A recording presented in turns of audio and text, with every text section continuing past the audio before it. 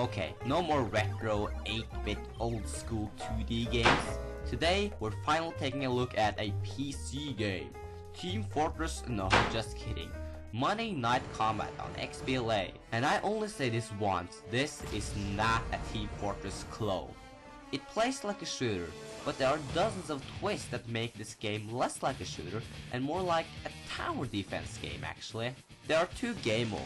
One is called Blitz, where you choose a class and run into the battlefield to defend the money ball. The game is based around waves of enemies. For each enemy you kill, you get money, which you can use to upgrade your own skills, or create turrets that can help you keep the enemies away from the money ball. As soon as the money ball is destroyed, the match is over. And this is not a Team Fortress clone. Of course, it is also call compatible, but what's really fun is the crossfire mode.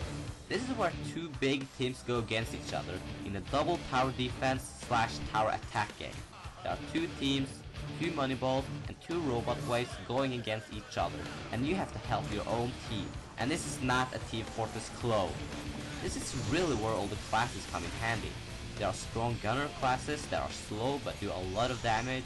There are snipers and assassins, and of course we have the tech expert support class who can heal friends, steal health from enemies, hack turrets to make the firing range of it bigger, and make it so that you make money for each kill it takes. You can even place your own turrets and hack them. It's hard to explain Monday Night Combat and all you can do in such a short time, but this really is a great game and I absolutely recommend it.